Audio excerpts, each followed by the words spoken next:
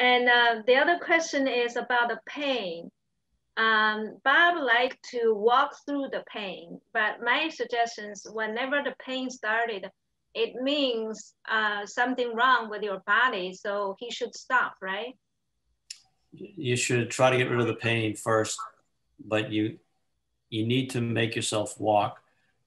So you have to find whatever you can to get rid of the pain. Again, whether it's acupuncture, taking some Tylenol, or wearing a brace, or getting an injection, get the pain taken care of and make sure that you can walk. A lot of people, most people with pain just stop walking and give it up. And then they get overweight, out of shape, muscle weakness, and it's a spiraling downhill. So you want to make whatever it takes to keep walking. So if people cannot walk, and then the only choices would be water therapy, is that correct? Right. Okay, but in the water, when you walk or swim, which way you can strengthen the muscle better? A little combination of both. You want to have some weight bearing involved in all of your exercise. Okay. Keep your bones as strong as possible. Okay. So even if you're in the water, you want to be shallow where you can have some weight bearing. You don't want to completely get rid of weight bearing. Okay. So you should exercise in the shallow end and get some weight bearing. Yes.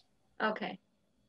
So for the spinal stenosis, and you think what is the before the start of the surgery, and then lower the weight, reduce the inflammation, and what else you suggest in order to get the best result from the surgery? Well, you have to have your weight down. You have to have, if you're diabetic, you have to have your blood sugars under 150. And if there's a true stenotic lesion there on your MRI, getting it injected early to allow you to get back into walking as much as possible is important. So walking, the exercise is the key, meaning muscle strength. Yes, even if you have to use those walking sticks, and it'll get the job done.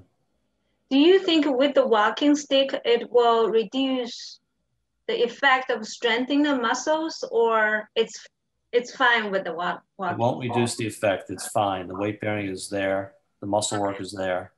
It's just helping your balance and taking some of the pressure off of your hips more than anything.